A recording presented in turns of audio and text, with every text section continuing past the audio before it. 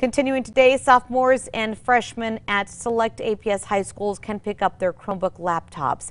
The pickups today are still for high schools in learning zones 1 and 2 from 9 a.m. to noon. Sophomores, you can pick up your Chromebooks. Then from noon to 3 p.m., it's the freshmen's turn. Just a reminder, though, learning zone 1 does include Albuquerque, Highland, and Manzano high schools. Learning zone 2 is Atrisco Heritage, Rio Grande, and West Mesa. Students, you must bring your student ID or know your student ID number. A parent or guardian is encouraged to be with you. There is a limit of 1 Chromebook per family, so be aware of that as well.